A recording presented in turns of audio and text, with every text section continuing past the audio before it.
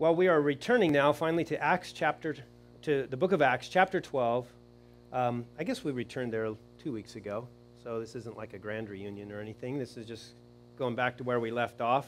I wasn't here last week. That was planned.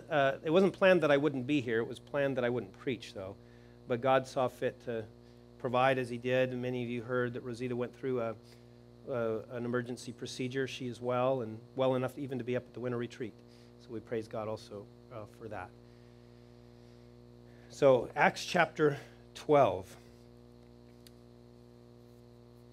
Let me ask you, though, first, before we read, what was the price of our atonement?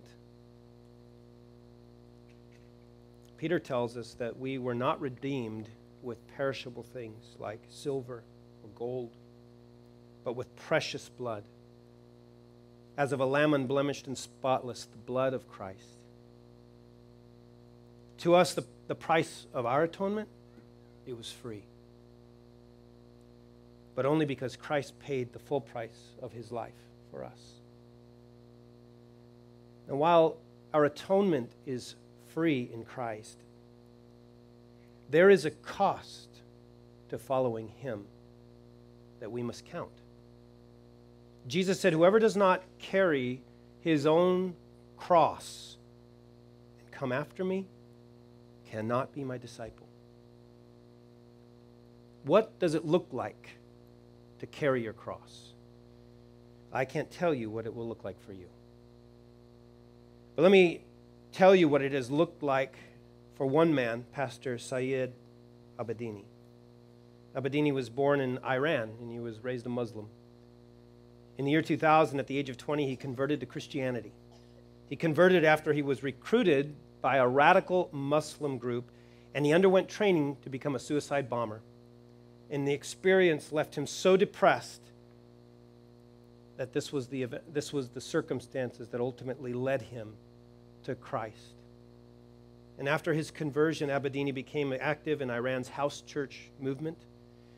Although the Iranian constitution recognizes Christianity as a minority religion, Christians, especially Muslim converts to Christianity, have faced persecution from the post-revolutionary government in Iran, making it safer for Christians to worship in underground communities. At the time of his arrest, Abedini's home church movement had established 100 churches in 30 Iranian citizens with well over 2,000 members. Abedini and his wife fled to the United States after conservative Iranian politician Mahmoud Ahmadinejad became president in 2005. And Abedini became involved with a church in Boise, Idaho, and later became a U.S. citizen, making him a dual Iranian-American national. In 2009, Abedini took his wife and his 2 children to Iran for his first visit back. And on their way home, Iranian authorities stopped Abedini. They detained and interrogated him. And in exchange for his release and the freedom to continue visiting Iran, Abedini signed a written agreement with the government to abstain from participation in the house church movement. Between 2009 and 2012, Abedini visited Iran 9 times. And during these visits, he abided by his agreement, and he was involved only in humanitarian relief. But on September 26, 2012, during what was intended to be a short trip from his home in Idaho to Iran to visit family and to work on an orphanage he was building in Rasht, he was arrested and charged with crimes relating to his house church work. And for over 3 years, he endured brutal interrogation, beatings, months of solitary confinement, where the only thing he did was pray, sometimes for 20 hours straight. Following Christ cost Abedini his freedom, his well-being. It very easily could have cost him his life. He said that he was brought out on several occasions to witness the executions of other prisoners, making it clear that this could be you.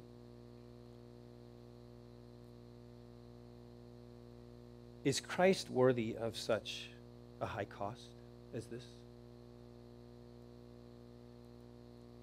Well, the short answer to the question is Christ is worth the cost to follow Him.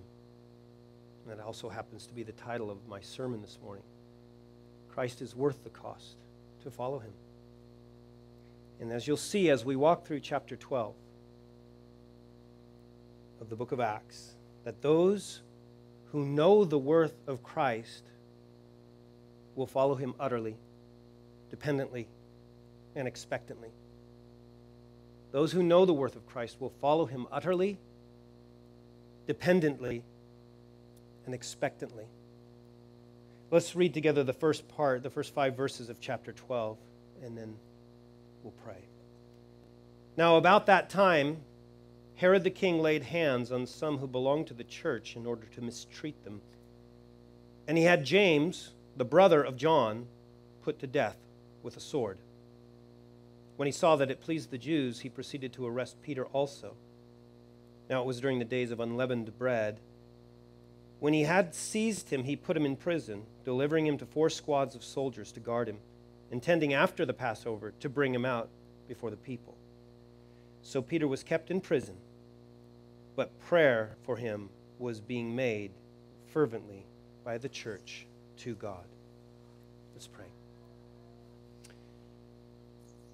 We thank you, Lord God, that you have had mercy upon us as sinners when we deserved justly your condemnation. It was your will that we would instead know your grace through Jesus Christ. You chose a people before the foundation of the world, but that people was only brought to you through the realization of their sin, through the realization of their worthiness of condemnation, and through the amazing realization that you offer them forgiveness and pardon in Christ, because he took our place. He paid the cost of our atonement. And it wasn't just anyone who did this. It was the Son of God. It was God himself who came down and took our place. The judge took off his robe and put on the chains and went to the execution in our place. And we stand back in amazement. Such a display of love and grace cannot leave us unchanged. No, it brings us to faith in this glorious Son, this glorious Christ. We are humbled before you that you would show us this kindness. And that should lead us somewhere else too. It should lead us to want to go wherever he goes, to follow. But we understand that your requirement is that we must take up our cross to follow you. And the only way we will do that is if we truly see the worth of Christ. So may you use this morning to bring, even in a feeble effort of my own, to bring the worth of Christ before our eyes. Spirit of God, I pray that you will be the one to cause us to be overwhelmed with such beauty. We ask this in Christ's name. Amen. Jesus has not hid from us the fact that our calling to follow him will cost us things that this world holds dear. Popularity, possessions, reputation, relationships, health, riches, homes, freedom, and yes, as you know, even perhaps your life. Jesus told his disciples, he said, an hour is coming for everyone who kills you to think that he's offering service to God. The emblem of Christ's call to discipleship is a cross, an instrument of execution, which we, as his followers, are to take up and take with us wherever he leads. This means that as those who profess to follow Jesus, that we need to be able to say with the Apostle Paul, I do not consider my life of any account as dear to myself, so that I may finish my course in the ministry which I received from from the Lord Jesus. With such a high cost, why would anyone agree to such terms? Why would anyone be a disciple if simply following might cost you everything? And the simple answer is Christ is worth the cost to follow him. The reason something is valuable or expensive is a combination of many things. It's rare, it's unique, it's desirable or exquisite. In November of last year, the world's most expensive diamond was sold at Sotheby's auction house in Geneva. It was sold for $48.4 million. It was called the Blue Moon Diamond. It weighs in at a hefty 12.03 carats. It's supposedly an exceptionally vivid blue. The diamond is one of a kind. It's exquisitely beautiful, which makes it greatly desirable. But is it worth dying for? I'm sure there's probably some who would say, yeah. That doesn't really make much sense, though, does it? How can you enjoy something if you're dead? What about dying for your country? Right? Of course, there's much that could go into a discussion like this, which I'm not going to go into, but suffice it to say that there are those who see their country as unique, right? Needful in what it stands for in the world, and the preservation of those ideals, as well as the protection of those they love who live in their home. They would say, yes, I would lay down my life for that. They see it really as their duty to be willing to do that, right?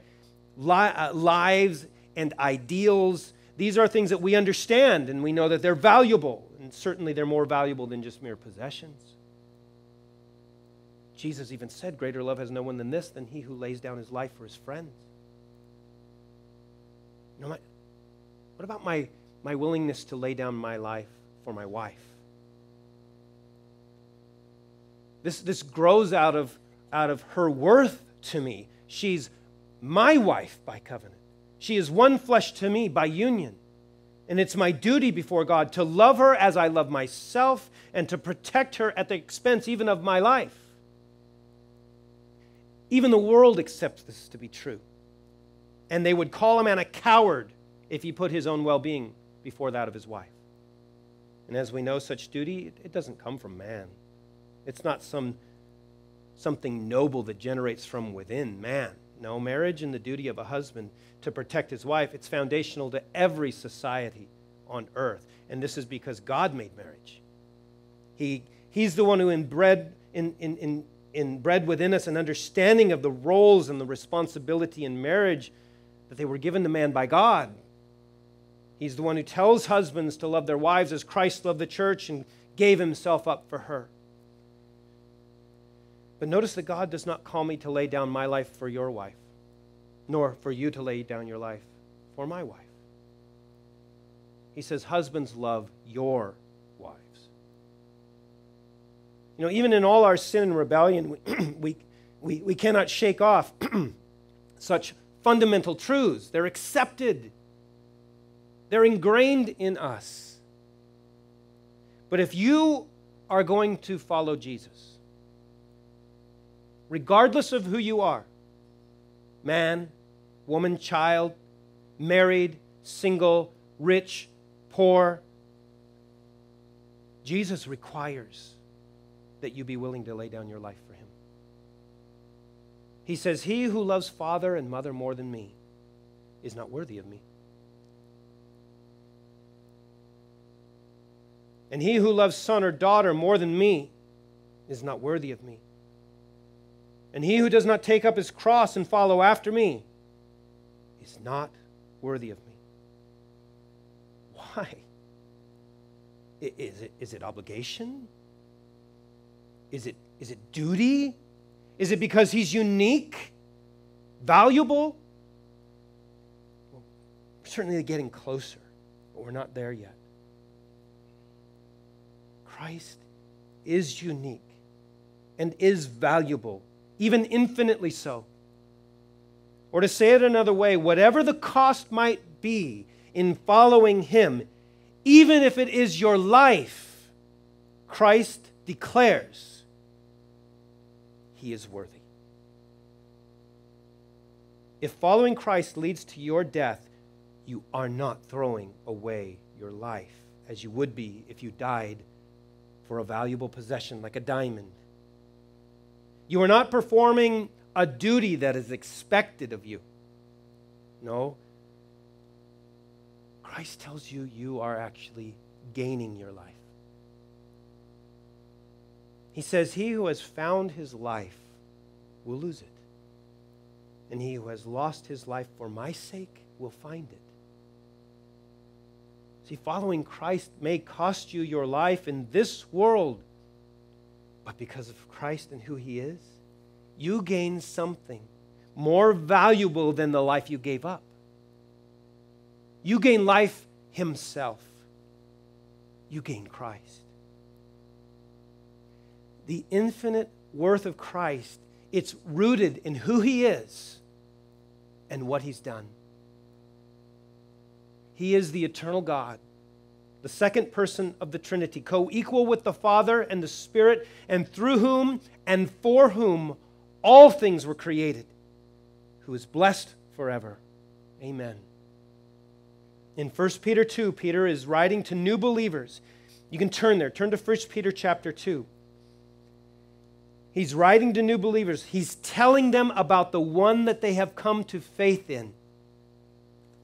And he tells them in verse 4, he says, and coming to Him as to a living stone which has been rejected by men, but is choice and precious in the sight of God. And because He's choice and precious in the sight of God, we who are His children, we feel the same way. The apple doesn't fall far from the tree. What the Father loves, His children love. And so in verse 6 he says, for this is contained in Scripture, behold, I lay in Zion a choice stone, a precious cornerstone, and he who believes in Him will not be disappointed. This precious value then, it's for you who believe. But for those who disbelieve, the stone which the builders rejected, this became the very cornerstone. See, coming to Christ is not simply believing certain facts are true, that Jesus is God and He died for your sins. No, when Christ saves you, you are born again as a new creature in Christ with a new nature and new desires that flow forth from this nature. And the evidence of this new nature is that you desire Christ and you cherish Him as precious. He's precious above all else, even my life. How precious? How much is Jesus worth? You know, we are creatures. We are filled with desires of every sort, good and bad. Where does Jesus rank on the scale of your desires? Jesus told a parable one time that describes how precious it really is to inherit the kingdom of heaven. And since He Himself is the king of that kingdom and the one who makes that kingdom valuable, the parable applies to Him as well. And He said, the kingdom of heaven is like a treasure hidden in a field, and when a man found and hid it, which a man found and he hid again, and from joy over it he goes and he sells all that he has and he buys the field. Notice that the man does not sell all that he has begrudgingly. He does it joyfully, right? The reason is because he sees how precious the treasure is in that field. He knows that whatever the cost for that field, he's coming out ahead, way ahead. I'll sell it all to gain that field. Jesus is worth so much more than anything else in this world that every loss endured to have more of Him can be endured with joy. With joy. And look at what this one of infinite worth did. As Paul tells us in Philippians 2, although He existed in the form of God, did not regard equality with God a thing to be grasped, but emptied himself, taking the form of a bondservant and being made in the likeness of men. Being found in appearance as a man, he humbled himself by becoming obedient to the point of death, even death on a cross. Here is why Jesus is worth the cost of following him, even to the point of your life. Because even though you had no merit in yourself and were actually worthy of condemnation, the most precious, unique, exquisitely beautiful being that exists willingly set aside the splendor of his glory as God to become a man and die in your place. And like the woman who was caught in adultery, whom Christ forgave, he said, like her, he says, you have been forgiven much, and so you will love what? Much. You will love much.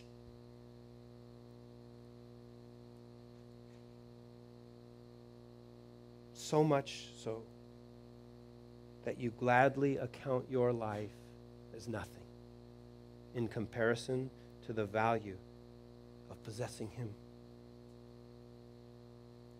If this is how you see Christ and what he has done for you,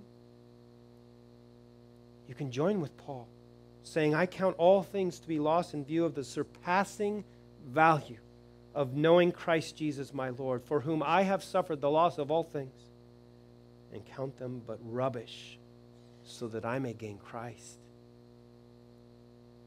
What is your life in comparison to him? Paul compared it to something from the Old Testament, a drink offering poured out upon the altar of God as worship. If you would have me pour out my life as an offering, Lord, I would do it as worship unto you. Such is your worth. Such is your worth. And if you do not see Christ this way, I imagine some of you are going, I don't know if I see him this way. If you do not love him to such a degree that you would willingly sacrifice your life, I'm not saying it would be easy. I'm not saying you seek it out, by no means. But that if it were put to it, deny Christ or die, that you would pour out your life. Take it. It's of no value to me. Christ is of greater value, and I gain him. If that's not how you see Christ, you have to ask yourself, am I truly following him? Because Christ says you can't follow him if you won't take up your cross. You're not worthy of him. That's what he says. Christ won't let you follow him. You can think you're following him, but he's told you the criteria. He won't let you because you don't see his infinite worth.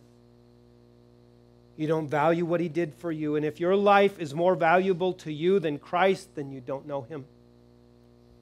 I tell you that in love. You don't know him. Here's how the author of Hebrews put it. He said, therefore Jesus also, that he might sanctify the people through his own blood, he suffered outside the gate. That's a picture. Outside the gate of the city of God. He was put outside of the presence of God to suffer for you. That's the statement of his worth. The infinitely worthy one suffered for you so you would not be infinitely condemned.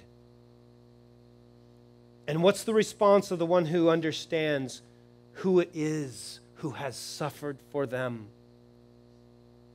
He goes on to say, so let us go out to him, outside the camp, bearing his reproach. For here we do not have a lasting city. We're seeking the city which is to come. Here's how you know if you see the infinite worth of Christ. You see this world for what it is. It's a city that will not last. And you see Christ for who he is. The glorious one who died for you, and so you'll follow him. You'll go outside the city. You'll go outside the camp, and you'll consider it a joy to bear his reproach, should that be where following him leads you. Those who know the worth of Christ, first of all, will follow him utterly. Follow Christ utterly. And to call this an application of my sermon this morning is really somewhat pointless. It's like telling a mother to love her baby. Such love is natural. It is instinctive. So much so that any lack of love indicates, thank you, any lack of such love indicates that there is a serious problem. A mother who doesn't love her baby, it's not natural. It's not right. There is a problem. And a Christian who doesn't love his Savior, even to the point of his life, is not natural. There's a problem. You're not seeing something that you need to see. Now, we have two examples in our text today of men who knew the worth of Christ and therefore followed him utterly. James and Peter. Now, we know who Peter was. If we've been here and we've been going through the book of Acts, we've been introduced to Peter already. But James, we need to know a little bit about him. The first one is, which James are we talking about? There's actually three of them in the New Testament. There's James the Just, that's the Lord's half-brother. There's James the Less, as he's been called, the son of Alphaeus. And then he was one of the 12. And then there's James, the brother of John, also an apostle. So the only thing we know about James the Less is his name. We're not told anything other than that, the son of Alphaeus. So we're not talking about him. In verse 17, after Peter escapes prison here in chapter 12, he tells them to report the events to James and the brethren. So this is the other James that is now left alive, and that's referring to Jesus' half-brother, James. And so the James that we're speaking of here in verse 2 is John's brother, the son of Zebedee, one of the sons of Zebedee. James was one of the three most prominent leaders of the Jerusalem church. Peter, James, John, they were all firsts among equals. Before encountering Jesus, James and his brother John had a thriving fishing business in Galilee. After leaving that to follow Jesus, these two gained the nickname Sons of Thunder when they suggested that Jesus send down fire from heaven to consume the Samaritans who had rejected Jesus' message. Along with John and Peter, James was one of Jesus' inner three who was permitted to go in with Jesus when he raised Jairus' daughter from the dead, and he also witnessed Jesus' glory on the Mount of Transfiguration. Perhaps it was these very things being included on these experiences, knowing it was just the three of them, James being one of them. These might have been some of the things that went to the heads of James and John and causing an argument at one time between them over which one was regarded the greatest. Their mother, Salome, also thought pretty highly of her boys. She asked Jesus on one occasion that they be allowed to sit on each side of Jesus in his kingdom. Jesus told her that his Father was the one who decides who will be where in the kingdom, but that they would most certainly drink the same cup that he was about to drink. And in relation to James, that time comes here in this chapter. Luke tells us in verse 1, he says, back in chapter 12, he says, now about that time, Herod the king laid hands on some who belonged to the church in order to mistreat them.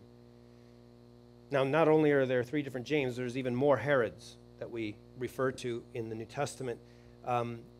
This one that we're talking about is Herod Agrippa the first. Agrippa was the grandson of another Herod that we know. That would be Herod the Great, who several decades earlier was the one who sought to kill the male children in Bethlehem 2 years old and younger. Now, when Herod the Great died, just a short while after this incident with Bethlehem, his kingdom was divided between his three sons, Herod Antipas, Herod Archelaus, and Herod Philip. Herod Antipas was the one who was responsible for beheading John the Baptist when he divorced his wife and married the wife of his brother, Philip. Antipas was also the one involved in the trial and the crucifixion of Jesus.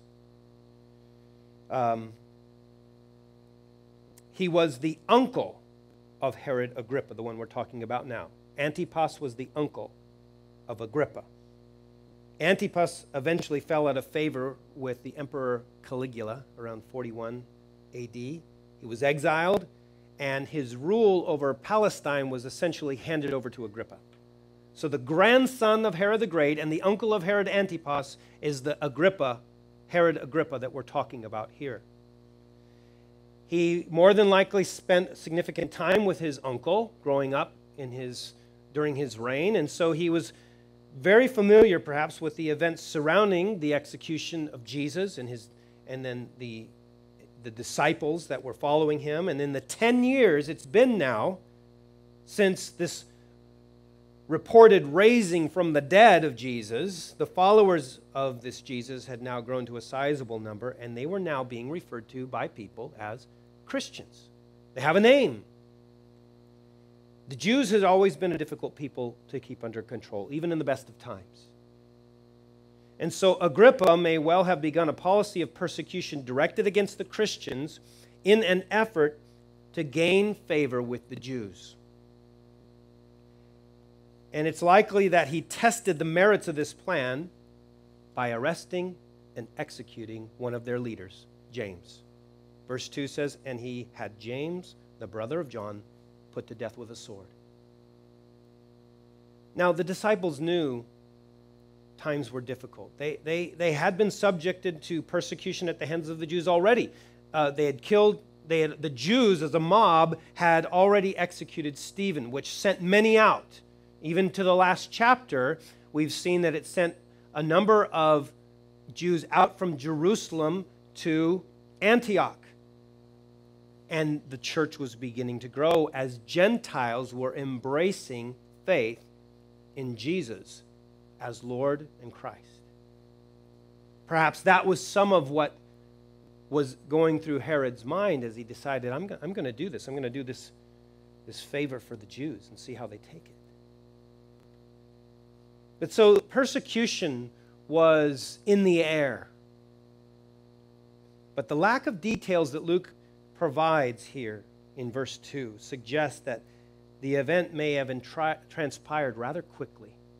Almost like, oh, James has been taken, and then someone comes through the door, James is dead. That quick, to where it was like they'd seen other of their leaders taken before, but they were held in prison, and there was time there, but he was taken and summarily executed. And so it must have shocked them, stunned them. And this is the only death of one of the apostles recorded in Scripture. The news, as I said, must have come as a massive shock to the disciples in Jerusalem. James was still very young. He was zealous. It would be easy to think of how useful he could have been in the ministry. We have a few men that we could add to such a list like this. Men like Robert Murray McShane, who died at 33. David Brainerd, who died at 29. Jim Elliot, also at 29. It's natural for us to wonder why God, in his sovereignty, would allow such useful men to die so young. But this is one of the ways that we must walk by faith in this life. God has his purposes, and we may never know this side of heaven why he would choose to do these things. But essentially, God calls us to faith. He calls us to serve. And when the works that He has prepared for us are done, well, then He calls us home. Their work was done. We could line up a whole list of things that we think they should be involved in. God says, no, the work I gave them is done. Time for them to come home. You know, in 1904, William Borden, who was the heir to the Borden-Dairy estate, he graduated from a Chicago high school, a millionaire, like Borden-Dairy, right? His parents gave him a trip around the world, traveling through Asia, the Middle East, and Europe. It gave Borden a burden for the world's hurting people. And so this young man, he wrote home and he said, I'm going to give my life to prepare for the mission field. When he made this decision, he wrote on the back of his Bible 2 words. He said, no reserves. And after graduating from Yale University, he turned down high-paying job offers. He entered 2 more words in his Bible, no retreats. Completing studies at Princeton Seminary, Borden settled for work for China. He sailed for China to begin to work with Muslims, stopping first at Egypt for some preparation. And while he was there, he was stricken with cerebral meningitis and died within a month. He was 25 years old. And news of his death, his mission, and his character, they were covered in nearly every newspaper in the United States, as was the message that was written in the back of his Bible. Just before his death, William Borden had added, after the sentences, no reserve, no retreat, one last sentence, no regrets. Christ was worthy. Borden followed him utterly. There was nothing to regret.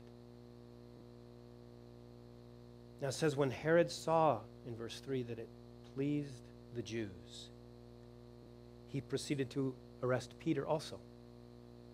Herod figured it went well the first time. He might as well move on to the next leader. And the rest of the verse says, it was during the days of unleavened bread, which meant that he needed to wait until Passover was over before he could bring Peter out and execute him, as he did with James. And so after seizing him, he put him in prison, delivering him to 4 squads of soldiers to guard him. Herod must have heard of Peter's previous escapes, perhaps, from the public jail when he was with the Jews. Back in chapter 5, because it says in verse 6 that Peter was sleeping between 2 soldiers, bound with 2 chains. Guards in front of the door were watching over the prison. You're not getting out of this one, Peter. It would seem Herod intended Peter to suffer the same fate as James. The church, though, was ready this time. It says in verse 5, so Peter was kept in the prison, but prayer for him was being made fervently by the church of God, church to God. So these disciples knew the worth of Christ, and so not only were they following him utterly, they were also following him dependently. And we must do the same. Follow Christ dependently. If you're going to follow him utterly, you have got to follow him dependently. Do you ever wonder why you should even pray? Has the thought crossed your mind? You know that God is sovereign, or at least that's what's being preached from this pulpit and taught in this church. God is sovereign over all things. Everything that happens, God is in control over it. He rules and he reigns all things for his glory and the good of his people. You know, if God wants to save your neighbor, you know he will. What does it matter whether or not you pray and ask God to save your neighbor? Because if God's going to save him, he's going to save him anyway, whether or not you pray. So what does it matter? God knows what we need. He's wise. He's omniscient, right? All-knowing. Isn't it really just an exercise in futility? Even perhaps arrogance for us to presume that we could tell God what we need or what we'd like him to happen? You know, if he ordains all things and what he ordains is best, then what purpose is served by my praying to him? These are valid questions. They might even be questions you've asked yourself and thinking right now, that's a good question. You can answer that, please, for me. I will try.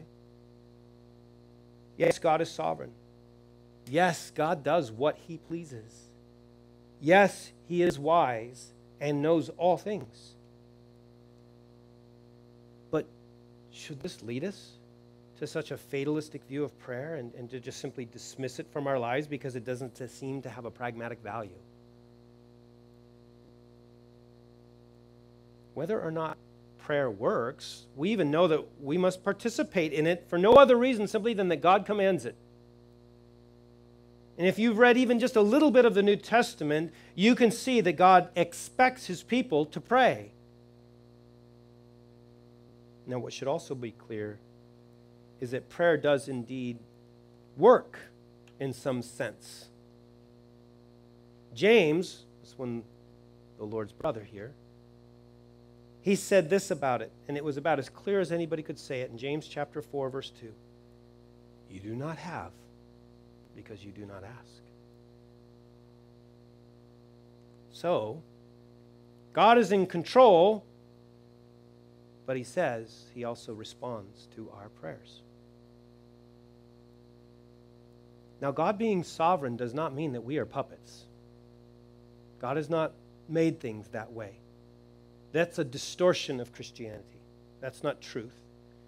The Scriptures teach us that God accomplishes his sovereign purposes, and he does them through earthly and human means.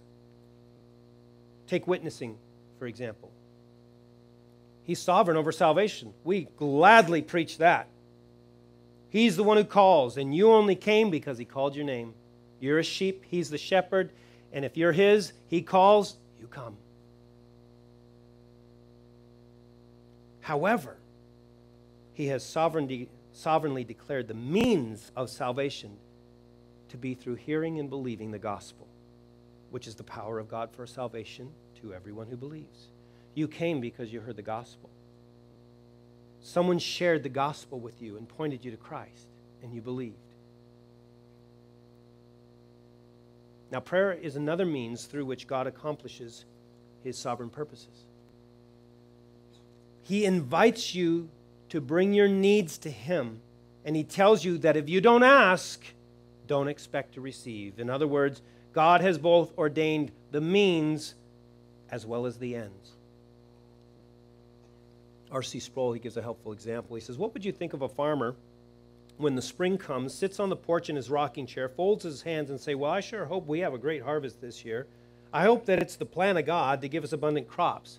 He doesn't plow his fields. He doesn't plant the seed. He doesn't weed the rows. He sits there and he waits for God to deliver him a harvest from heaven. That's not how a farmer works. If a farmer ever did try to farm that way, I think it's clear what would happen. His benefit from the hand of God would be zero. We're called to plow our fields. We're called to plant and to water, and this calling applies to our prayers, right? We take that, Paul used that very thing. Who's the one who causes the growth? God, but we plant, we sow.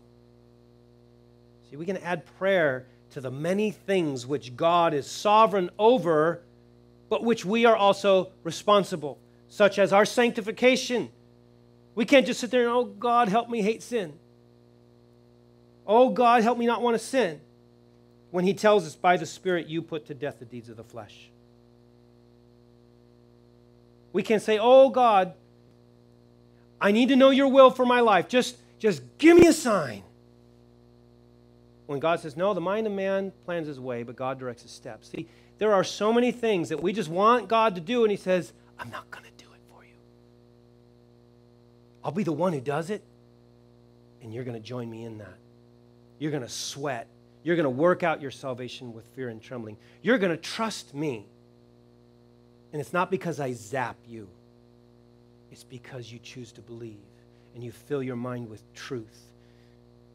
And you flee from things that you need to flee from. When you start making the right choices, I start doing what only I can do.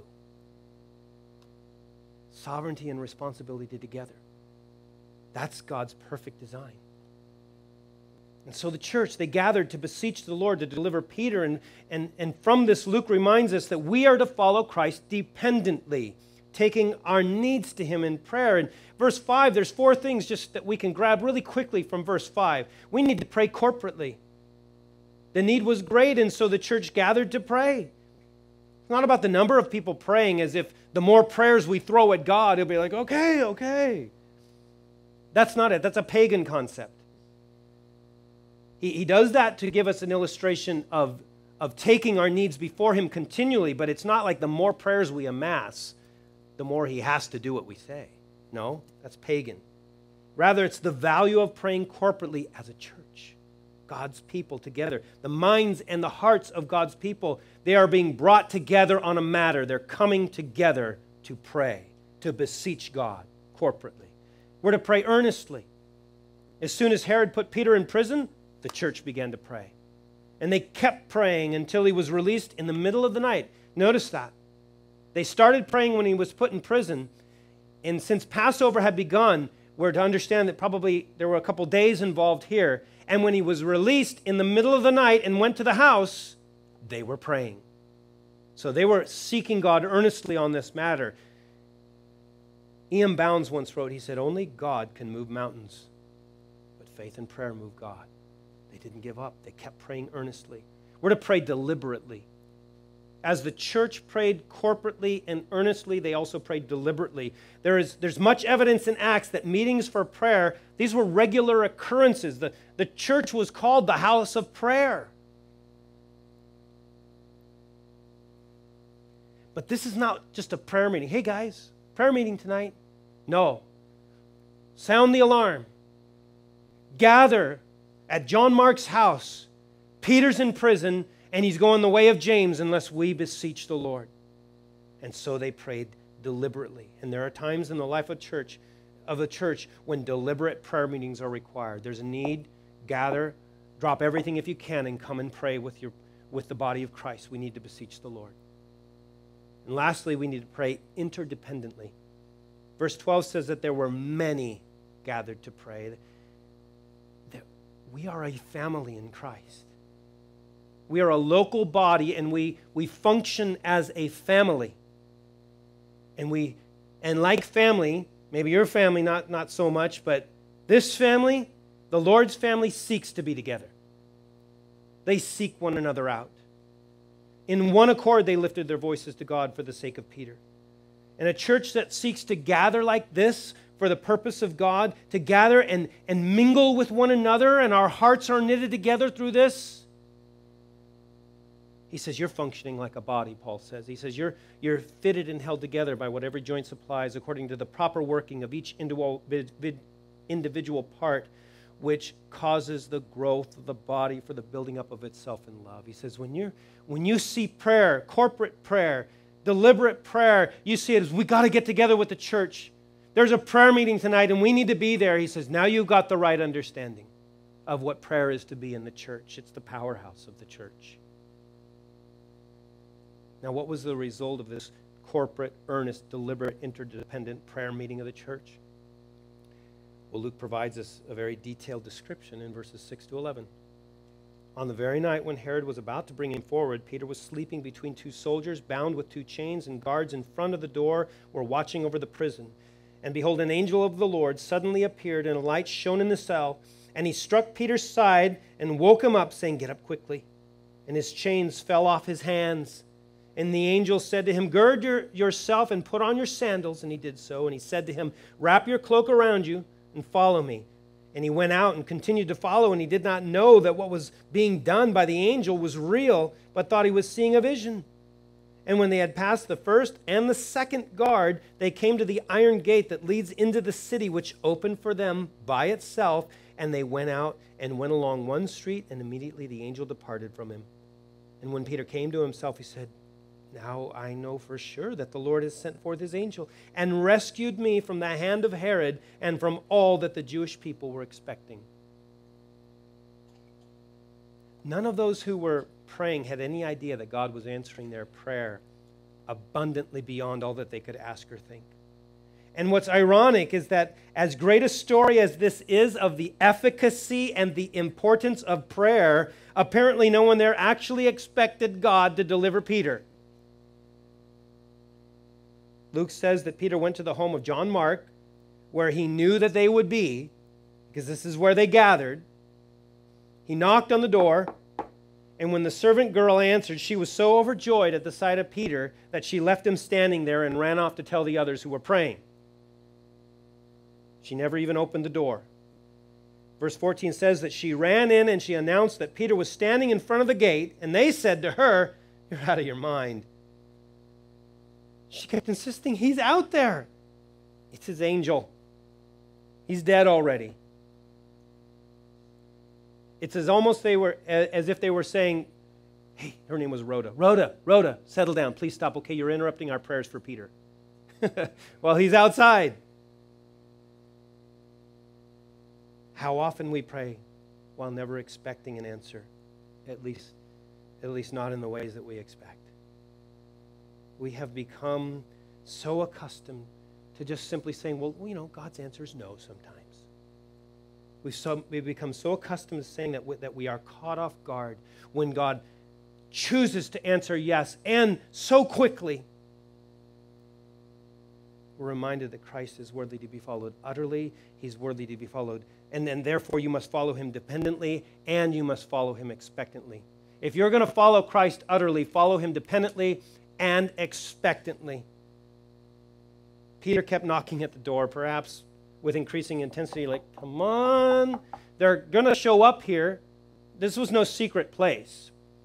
So he had a short amount of time to let them know that he was okay, and then to get out of there. It says in verse 16, but Peter continued knocking, and when they had opened the door, they saw him and they were amazed.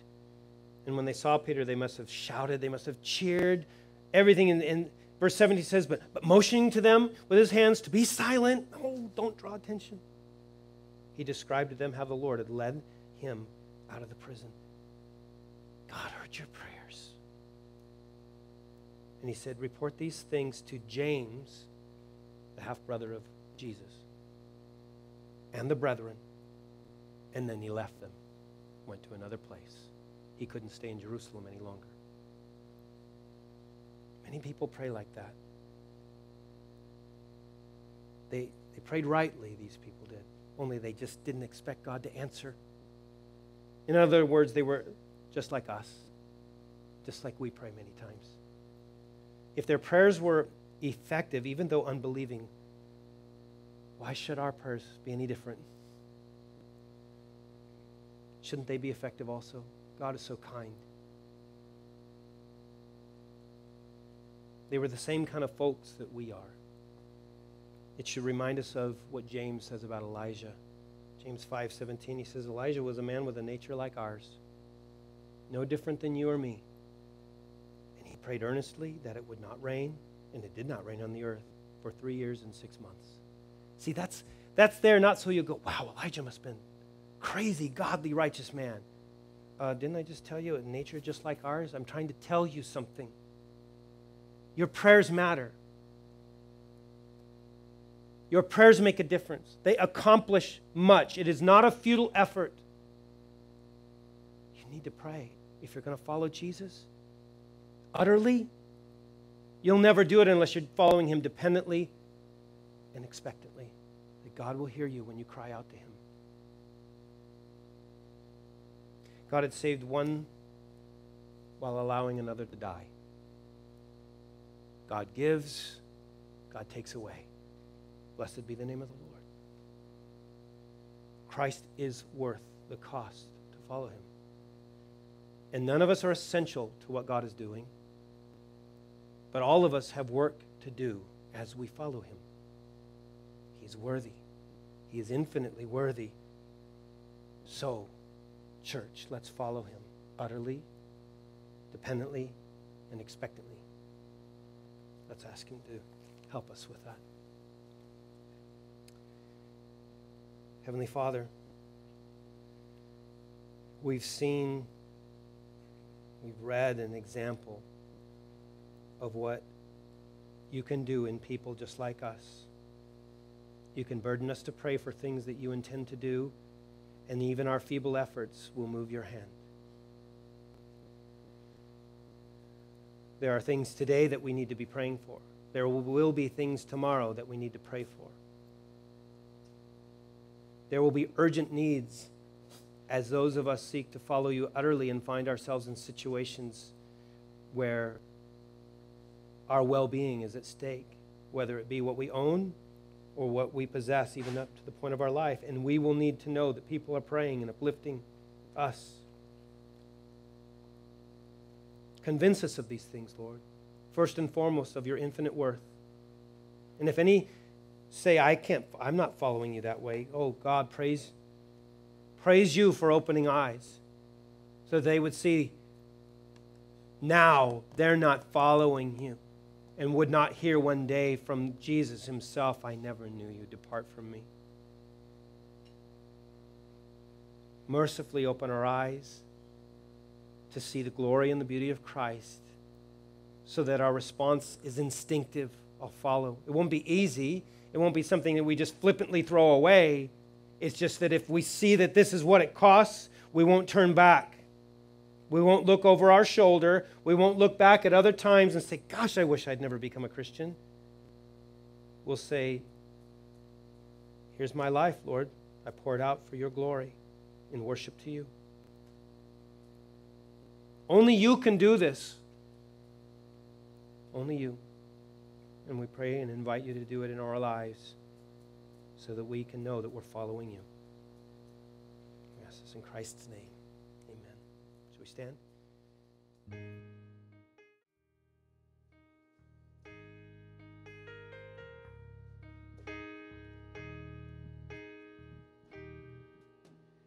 The mystery of the cross I cannot comprehend.